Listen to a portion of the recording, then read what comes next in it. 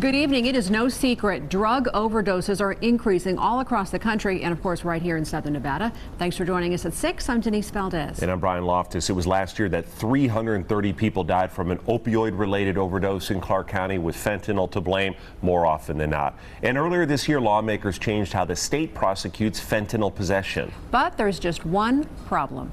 8 News Now investigator David Charnes tells us what it is. What has fentanyl meant for your family? Well, I mean, it took my brother 2 years ago.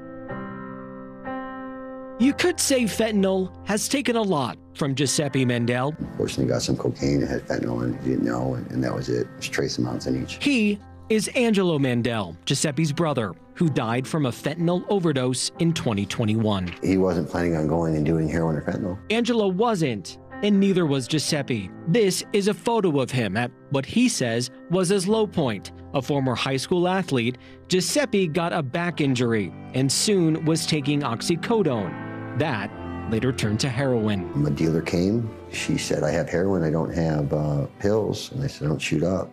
She goes, no, what? I'll do it for you. And I was so sick, I was just like, I'll do anything not to be this sick. Giuseppe was living on the streets, not knowing if the drugs he was ingesting, possibly laced with fentanyl, would kill him. Sometimes I don't realize how far I've come because I try to stay busy helping others. Now Mandel is helping others, working in outreach to get people into treatment. At least every week I hear 5 to 10 people dying. And even more than that ODing. 4 years ago, I had never seen fentanyl, and now I just hear about it nonstop. Holding drug dealers accountable for selling fentanyl is proving difficult. Say this sugar packet has some fentanyl in it. Under the old law, a drug dealer would be responsible for the entire packet.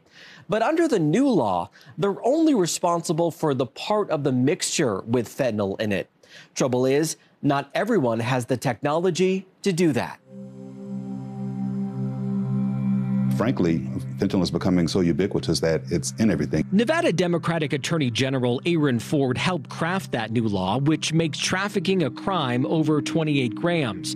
Ford wanted that threshold to be 4 grams, or just a couple of pills. So what we're endeavoring to do is to make the system here more precise. Changes include $500,000 for 2 machines to test specific drug mixtures. The money's there from more than $1 billion in opioid settlements. The machines are not. Is it correct to say that even though we have these standards in law, that there is no way right now in the state of Nevada to actually measure the amount of fentanyl?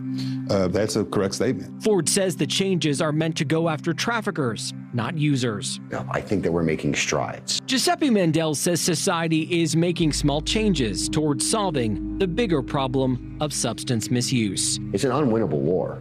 Right? There's no winning this war, but it's about each little battle. A larger battle he hopes to continue winning for his brother and himself.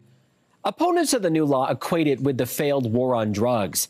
In June, lawmakers said those new machines would take a year to buy. And right now they're figuring out how much it would cost to get them in all crime labs across the state. I'm David Charnes, 8 News Now. So we asked Metro Police about its capability to test drugs and if they would also need these new machines. We did not receive a response in time for our deadline.